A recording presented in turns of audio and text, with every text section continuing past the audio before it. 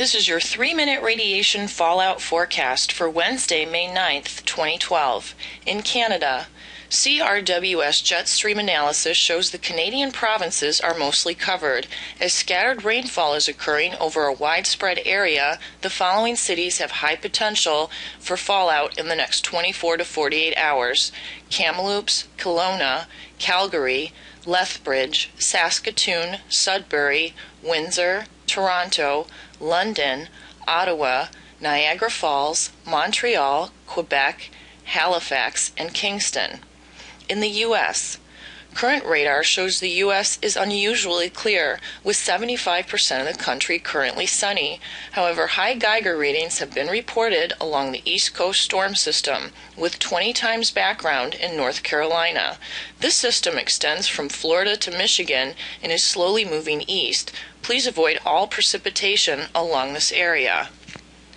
In Europe, current radar from Meteo France shows rain across the northern half of Europe, with the strongest storms for the next 24 hours being in France, Belgium, Germany, the Netherlands, Switzerland, Austria, the Czech Republic, northern Italy, and Croatia. The coastal areas have the highest potential for fallout as the jet stream and tropospheric bands coincide with this area. Please monitor year depth for current radiation levels and avoid precipitation as a precaution. Nuke report.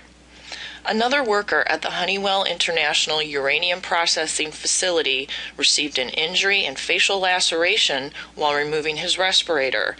At the on-site medical facility, it was found that the employee had a high level of contamination on his work shoes. The plant notified the NRC. This is the second contaminated worker in 3 days at this plant. At the Peach Bottom, Pennsylvania plant, there was an invalid primary containment issue resulting from a voltage problem. And at the Monticello, Minnesota nuke plant, there were several conditions found that could delay transfer to emergency diesel generators. This was reported under accident mitigation. We also need to include a sun report today, as large sunspot 1476 is releasing M and C flares and has a slight potential for X flares. The good news is, with clear skies over most of the U.S., we may get to experience northern lights over the next 2 days, especially in the states along the Canadian border. Please share these forecasts from YouTube on Facebook, Twitter, and other social media so we can inform people about the dangers of radiation. This message has been brought to you by Radchick and the Orion Talk Radio Network. We care about you because your government doesn't. Stay safe.